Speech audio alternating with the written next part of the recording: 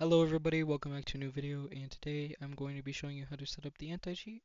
So first off, you go to the Discord, download this and import it into your project. New game object, drag both of these on. This one's already set up. So for the version checker, first off you want to go figure out what version you're on. I'm on version 0.01, so I would put this here. And then I would go to GitHub, right here. Go to create new repository. Name this version checker,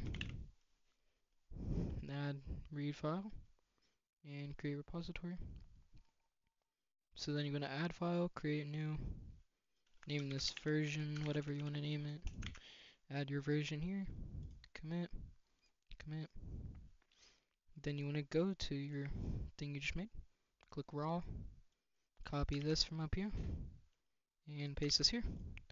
Disable game, you can disable anti-cheat, your playfab, whatever. Enable boxes around your map, a text maybe saying that you're out of date. And then you want to go to your Gorilla player, scroll down, your mod folders, that should already be set up. Add anything, assemblies to check, add anything you need to. Anti-cheat, anti-gravity, all these should be checked. For player and player settings, your max arm length, which is this. You can set this to 100, or I have to set it to 100. You set that to whatever you have it as. Your max jump speed, you just add this here.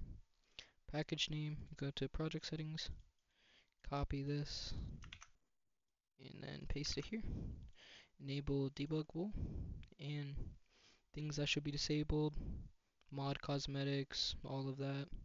Things that should be enabled, your mod events, whatever you need to just keep enabled. And that should be it. Like and subscribe, join the Discord in the description, and bye.